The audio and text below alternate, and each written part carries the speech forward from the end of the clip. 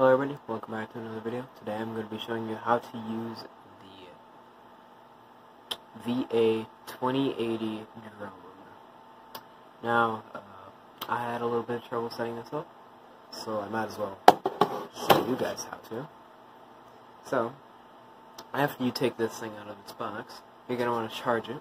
Make sure you charge it for about maybe 10 to 20 minutes, so you can make sure it's fully charged when you first run it. Alright, so now, how do you actually pair both of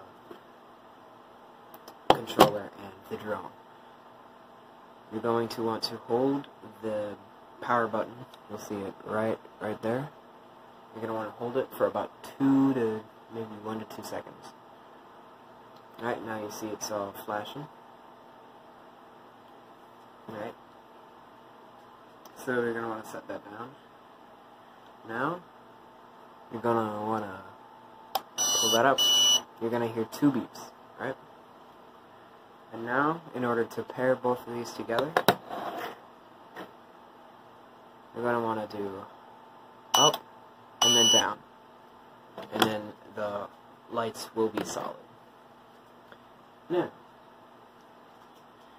the way that I was confused was it's not flying when I'm putting like the stick up, right? That is because you need to press this middle button right there. You can't see it because it's really dark, but there's a button right there. You can just about see it.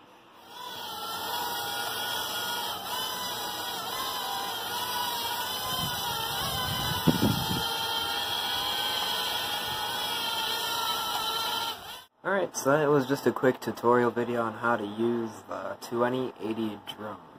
This isn't really too in-depth. This is just how to pair it and how to get it flying. Because if I'm confused on it, then chances are, most likely you are too. So, I will see you all in the next video. This is probably going to be the last video I post in a while because I am starting high school. So, yeah, that starts tomorrow. So I will quickly edit this video. Hopefully it doesn't take all day. So yeah, I will see you all in the next one. Bye.